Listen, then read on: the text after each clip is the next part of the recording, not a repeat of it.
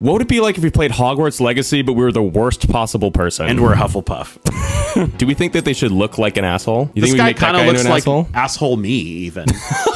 Oh, no eyebrows? That's kind of evil looking. Yeah, like no eyebrows. No eyebrows. Do the cat eyes, like the yellow. Yeah, yellow. It's a little unnerving, which I kind of like. Yeah, I want like piss yellow eyes. Yeah. Okay, yeah. So for the name, we're gonna be Paul Blart Mall Cop. My owl's fucking huge. What the fuck? He's a I have big like boy. an SUV owl. And who is your traveling companion? A new student. This is Paul Blart Mall Cop. She wrote to me about Ranrock before she died. Can we say something dickish about his dead wife? I'm looking forward to exploring Hogwarts and the world beyond the castle and grounds. I'm trying to kill as many people as possible.